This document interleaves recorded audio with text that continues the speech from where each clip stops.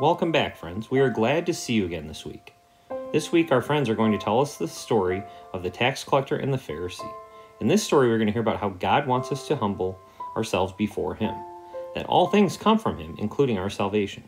God tells us in the Bible about being humble. In the book of James, chapter 4, we hear how God wants us to behave. He says, "Humble yourselves before the Lord, and He will exalt you." Being humble can be a difficult thing. It is not simply something we can do, but requires us to know we need God in our lives and to recognize how to be humble before Him. We must submit to His will for our lives.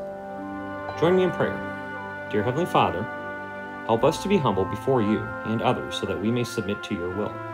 Forgive us our sin, as we know that we need Your grace each and every day. Bless us this week and allow us to serve You and walk humbly with You each and every day. Amen. Okay, kids, today we're going to tell you another story. What story is it this time? A story in the Bible called The Pharisee and Tax Collector. Jesus told this story himself. Cool. Okay, it starts like this. To some who were confident of their own righteousness and looked down on everyone else, Jesus told this parable. 2 men went up to the temple to pray, one a Pharisee and the other a tax collector. The Pharisee stood by himself and prayed, "God, I thank You that I am not like other people, robbers, evildoers, adulterers, or even this tax collector. I fast twice a week and give a tenth of all I get." But the tax collector stood at a distance. He would not even look up to heaven, but beat his breast and said, "God, have mercy on me, a sinner."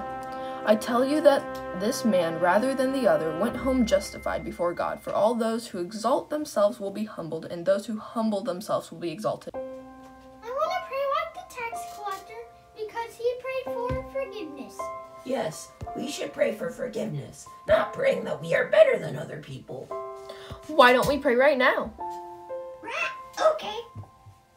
Dear Heavenly Father, thank You for everything You do in our lives. Please forgive me and of all my sins. Amen.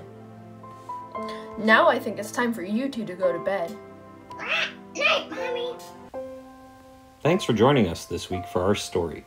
I hope that you were able to learn more about being humble before God and what it takes to walk steadily with Him in His will. We look forward to seeing you again later. Have a great week. Thank you so much for watching all of our devotions that we loved creating for you the past few weeks. We hope you learn more about Jesus and how we should be living our lives as Christians. We hope you have a great day. Bye. Bye.